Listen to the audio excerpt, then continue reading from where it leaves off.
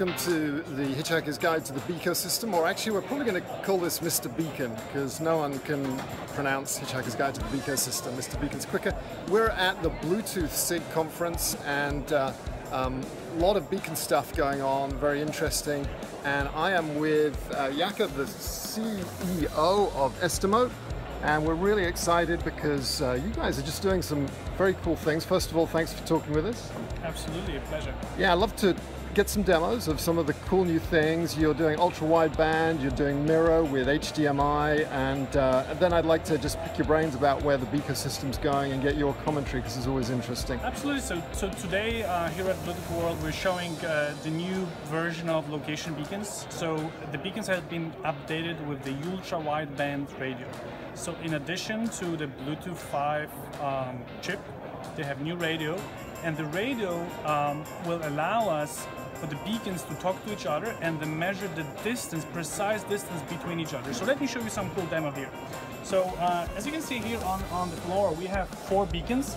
I just put them randomly as a square. Yeah. So I have a little demo app. The app is now through the mesh network enabling the UWB radio. So as you can see, beacons are blinking. So now they are measuring. There's several times sending information back and forth.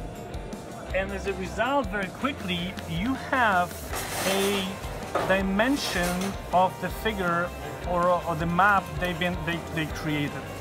So you see the dimensions, you see the shape. So let me kind of play a little bit. So if I turn it into a rectangle and I do it again, so as you can see, the app is now recalculating, and as a result, I'm gonna see a new floor plan for this setup. So as you can see, it's a rectangle. So ultra-wideband is normally associated with very high precision location. So why not just use ultra-wideband? Why still stick with the Bluetooth? That is correct. So ultra-wideband, because of a little bit wider radio span, it is possible to achieve time of flight technology measurements. So it can be as precise as 1 inch, 2 centimeters precision between the nodes. The only challenge is that the ultra-wideband still is a little bit more challenging from the power consumption perspective. So for our beacons, we use ultra-wideband as an initial setup. So when you have, let's say, 50 or 100 beacons, and you would like to map a space, so you basically put the beacons on the wall. Through the mesh network, you enable the ultra-wideband. It's going to measure very quickly, within a minute, the distance, and then the ultra-wideband radio will be shut off. And of course, the location will continue to use on top of the Bluetooth signals, which is way more efficient from the power consumption perspective. So why is it? It's kind of cool, but what's the problem that you're solving with that? Well, it's a fundamental problem of time to deploy beacons at scale. So if you're a store chain, like having hundreds of stores or thousands of stores, and you would like to at scale deploy hundreds of thousands of beacons, well, you need a method that can be done through software. In the past, this was people working with a map and putting the beacons in the precise locations and measuring the distance and taking some floor plans from architects. Well, it is too much hassle, it costs too much, it takes too long. So this technology is a pure software solution. You put the beacons, the map will be created automatically, and you can build your proximity or location applications on top of it. So it's a fundamental problem for deploying or beaconifying physical world. Yeah, deployment is just a real key dependency on us accelerating what's going on. So I think what you're doing is important, and we were talking before this. I have a client who basically bought dedicated ultra-wideband kit to do this ground truth, and now having it built in, I can see you're really going to save a lot of time and just make it easier, and you don't have to have specialist people doing it. That was super easy to do. Absolutely, absolutely. We believe that the physical world is going to be this kind of new canvas for future developers and designers. So, in the past, we used to design for like piece of glass here and like pixels and mouse cursor. We believe that this is going to be the new canvas, and there should be an easy way to develop these apps and put together an application infrastructure. So very excited. So It's a new product, a new revision. We're going to ship next month. So if you go to estimote.com, you can order, and very excited to be here and show it to you. Yeah, let's look at another demo. Let's look at mirror. Should we? I'll help you. I'll grab these beacons. So we don't want, because they're pretty cool. Don't want people running off with them. And let's go and walk around the show floor and see mirror. Okay. But what are you looking for? So another cool product we're also showing today. It's called Estimote Mirror. It's a first in the world video beacon. So as you can see, it has both HDMI and USB, and you just connect it to any display and TV. So we could just go back and hopefully we'll see one. Yeah. So basically, it is going to be it's going to be attached like that in the back of the panel. And what it does, it turns the display into an active, smart, intelligent display that is sensing the Bluetooth signals. Yeah. So whenever the display is listening to the application signals or signals coming from other beacons, it can react. So I can show you some demos. So here in the shoes, we have stickers. It's another product. It's a tiny beacons. Okay. So if I make the shoes upside down, you can see the screen is reacting.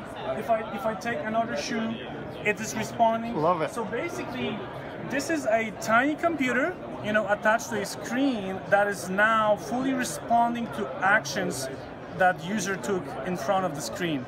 So whether you have an app and the app is sending the signals with your content, could be your name, could be your flight number, could be any content you wish, or it also can take signals from beacons and respond to your movement, your action. So we're very excited. We are just moving the contextual computing technology to the next level. It's not only the screen to push your notifications and to engage with you.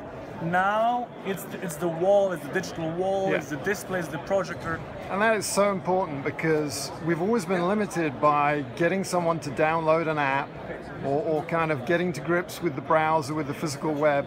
Now basically everyone can interact with beacons because it's in the product display. Yeah. And also, so your addressable audience is 100% of the people in the venue rather than the 5% that have got the app. Absolutely, and there is also no question that beacons will get into ordinary objects as soon as possible. So we have already customers integrating beacons during the manufacturing process into the furnitures, toys, other devices. So there's no question that in the future, all the objects in the store, in the retail store, there will be beaconified. You will be able to engage either through display, either through phone. The data will be collected, so the store manager can access, how many people try the shoes today, how many impressions. So, it's exciting that this physical world is getting digital, and you have full control as developers and designers. You can build amazing, magical experiences. Very cool.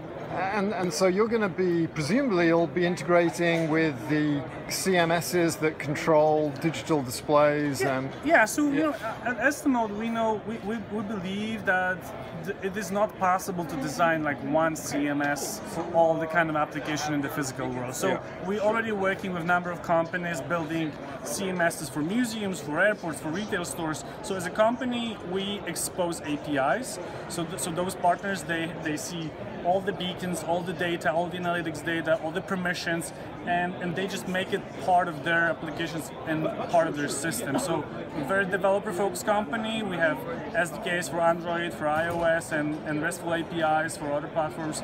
So that's the kind of philosophy behind. Wonderful. And last time, so I think you were like the third CEO that we interviewed on the show, so thanks for helping us get started. And I asked you a question which I think kind of stumped you, which was what are the 3 tracks that you would take to Mars? Because you're like super visual, and we can see that with this just amazing design. Exactly. So I'm going to ask you, what are the 3 pictures or paintings that you would take? I'm going to actually focus on one. So as you know, our research and development center is in Europe. It's in Krakow. It's a very old, kind of Renaissance architecture city in the central of Europe. And believe me or not, but in Krakow we have Leonardo da Vinci's paintings. One of his masterpieces. It's called A Lady with an Ermine. I don't know if you're familiar. I think Mona Lisa is much more famous. Yeah, it is. But this is also a nice painting. All right. So it's authentic Leonardo da Vinci, and you can only find it in Krakow in the museum. So I think I will take this one just to remind me of Central Europe and the amazing cultures there. So hope to get to Mars someday. Jacob, CEO of Estimote, thanks a lot. Doing some great work.